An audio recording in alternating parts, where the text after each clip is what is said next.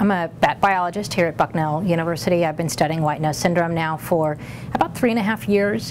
White nose syndrome is an emerging infectious disease that's killing hundreds of thousands, if not millions, of bats, primarily in the northeast United States, but now it's working its way steadily across the country.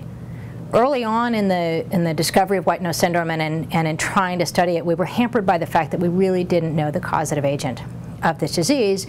But with the research that we describe in this paper, we've now conclusively been able to demonstrate that in fact this fungus, Geomyces destructans, is the causative agent of white nose syndrome. The lead authors on this study are scientists at the National Wildlife Health Center and folks that I had begun to do some collaborations with. I was brought in as a bat hibernation physiologist. I'm one of the few people in the country that had experienced hibernating bats in captivity, and in my laboratory we had been studying how the immune system works in hibernating bats. And so David Bleeker came to me, we met at a conference, and we started to talk about how would you do an experiment like this to demonstrate the critical steps necessary to show that a particular organism is a disease-causing agent.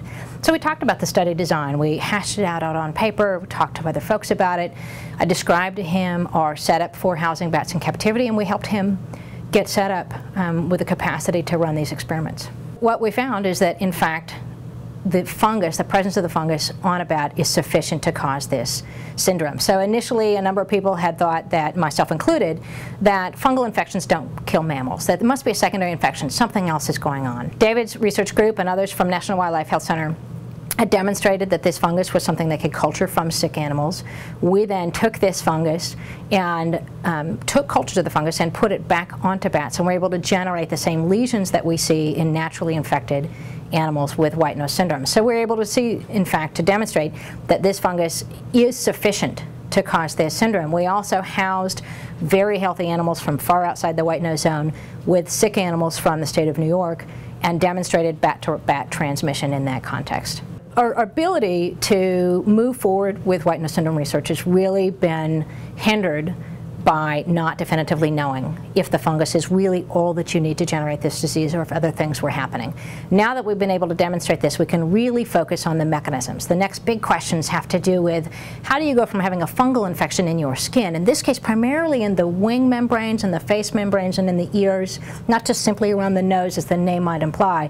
How do you go from a fungal infection in your skin to death several months later? What is it about the bat's hibernation behavior and physiology that's changed? What is it about this fungal infection that's interfering with their physiological mechanisms to cause this mass mortality that we see in some species, 95, 99% mortality?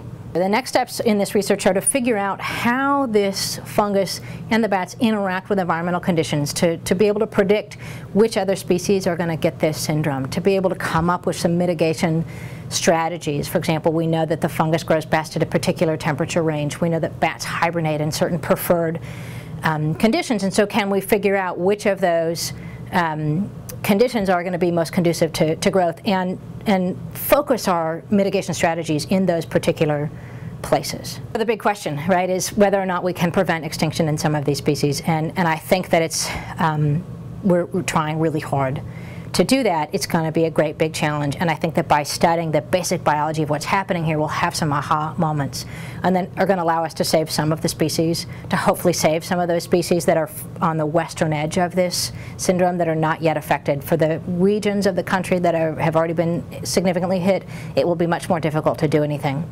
But I think none of us have given up hope. We continue to work really hard to come up with strategies, to try to take our basic science and apply that to things that management agencies, wildlife biologists, state and federal, can use to help manage this syndrome.